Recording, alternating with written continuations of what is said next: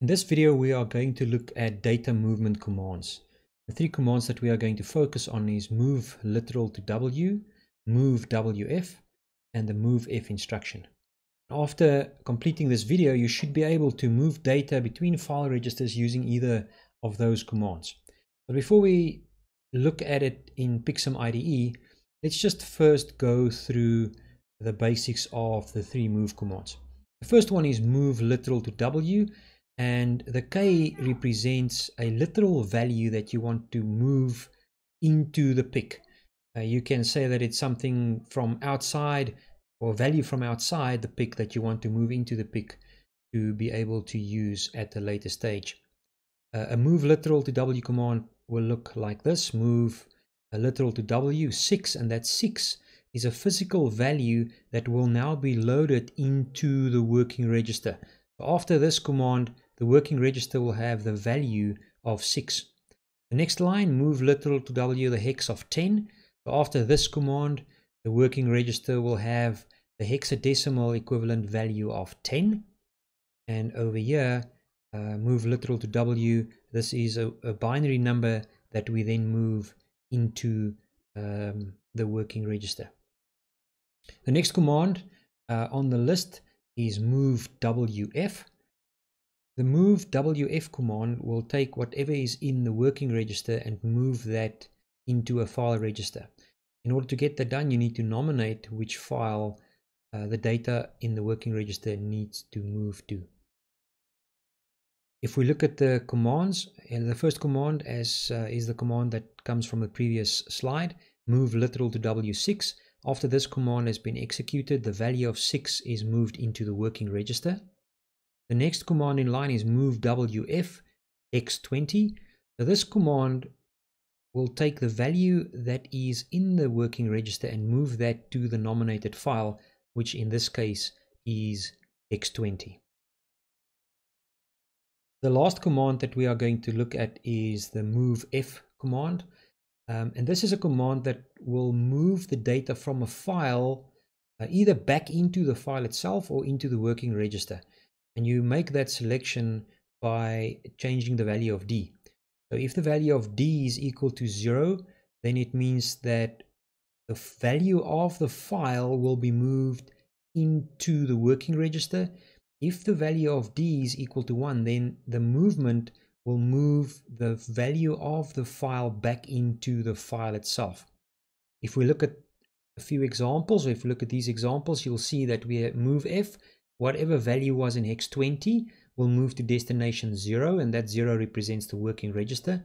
So whatever value was in address hex 20 would, after this command, be in the working register. If you look at the bottom one, move F 6, 0. So what this command does is it takes the value from port A. Memory location 6 represents port A. It takes the value that is currently in port A and move that into the working register. And with the next command, it takes whatever is in the working register and moves that into location 20 hex. So these two commands would essentially take the current value of port A and move that into file 20 hex. After opening PIC Simulator IDE, remember to go and select your microcontroller that you're going to use. And remember that when you start editing your assembler code, that you need to have your comment block, which indicates the author, the title of the program, and the short description of the program. Also remember to have the following 4 lines of code. org0 go to initialize, org hex04 return from interrupt. The first command we are going to look at is move literal to W. Move literal to W will take a value, a literal value, and will move it into the working register. This command will take the value 6 and it will load it into the working register. The value 6 is a value that you as a programmer decide on loading into the working register. It might be the amount of iterations that the loop might have. It might be a physical value that you want to move to the ports. It can be any value that you want to load into the PIC. After you've written your program, remember to go to Tools, Assemble and Load. It will show you any errors if there are any. This shows 0 errors, which is good. And it will load the program into the PIC, the simulator. Remember to go to Tools and Breakpoints Manager so that you can step through your code. Yes, we want to load that. Simulation, the simulation rate should be step by step, and we can start the simulation.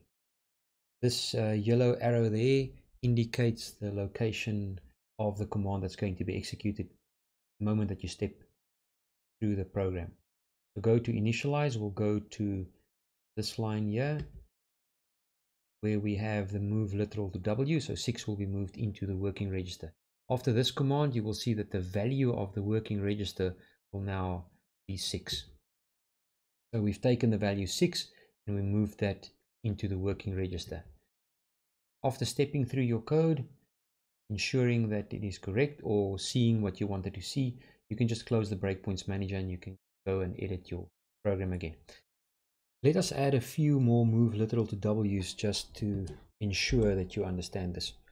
Move literal to W, we can load hex values in there by using a prefix of hex. So the hex value of 10 will now be loaded into the working register. We can also move binary values into the working register or any other register for that matter by using the prefix of binary. So 00001010 is the binary equivalent of the decimal number 10. Let's see what happens when we execute this program. Assemble and load. We don't have any errors. We go over to Tools. We open the Breakpoints Manager. Yes, please load that. We ensure that our simulation rate is going to be step by step, and we can then start our simulator. By pressing F2, we step through our program. Move literal to W6 will load the decimal value of 6 into the working register. After executing that command, you can see that the value of the W register is in 6. Move literal to W10, the hex value 10 will be loaded into the working register. After executing that, you can see that there we have hex value of 10. This move literal to W instruction will load the binary equivalent of the decimal value 10 into the working register.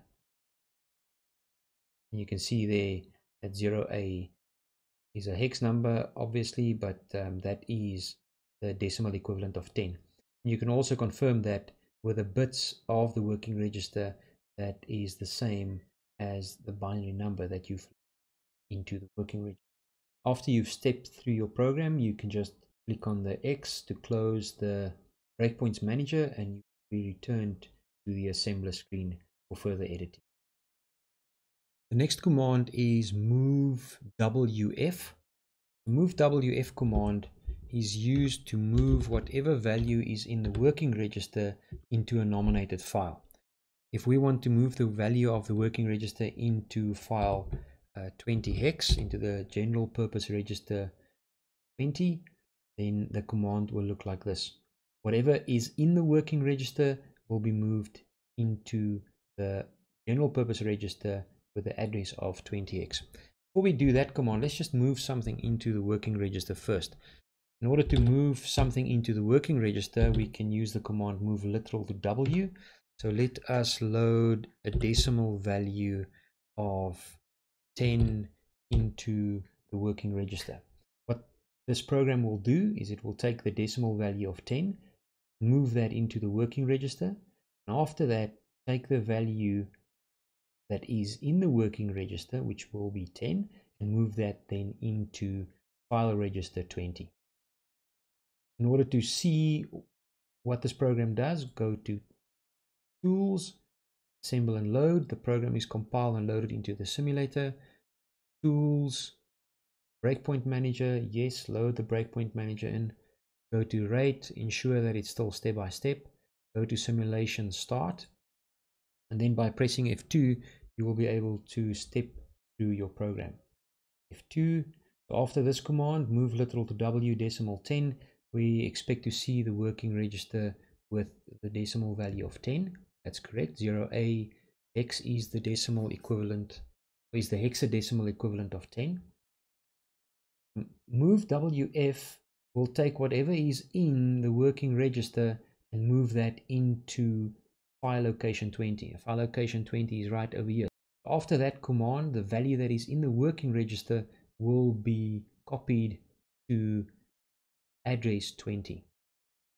And you can see there that we have copied the value that is in the working register into hex 20. If you've seen what you wanted to see, you can just close the breakpoints manager and continue editing assembler screen. The last command that we are going to look at is the MOVF command.